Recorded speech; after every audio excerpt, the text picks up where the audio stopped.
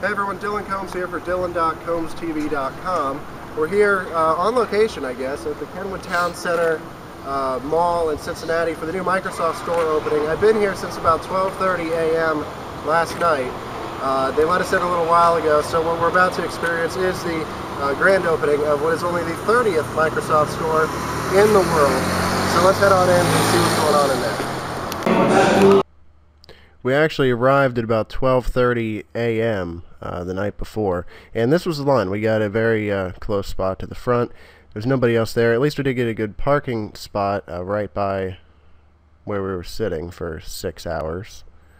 There's nobody behind us for a while. Then this guy showed up out of nowhere, and he was the only one until we get here, actually after this point, about 6 hours later. Finally got let in. This is just a first look at the curtain they've got there, and there's a line behind us. Nothing. And suddenly there is. About an hour later, a bunch of people started showing up.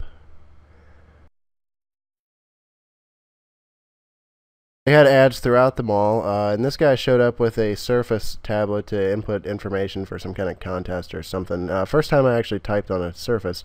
They also did this Bing It On challenge. You did 5 searches and see if you picked Google or Bing. I actually came up Google, 3 out of 5, which was surprising to me.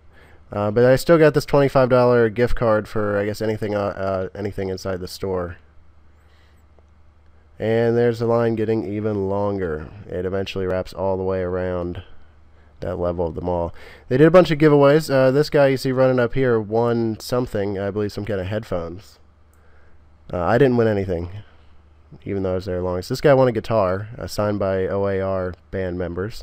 Here's some guy that looks kind of important, but we didn't really find out who he is. If you know who this guy is, going out shaking hands, leave it in the comments below. 10, 9, 8, 7, 6, 5, 4, 3, 2, 1.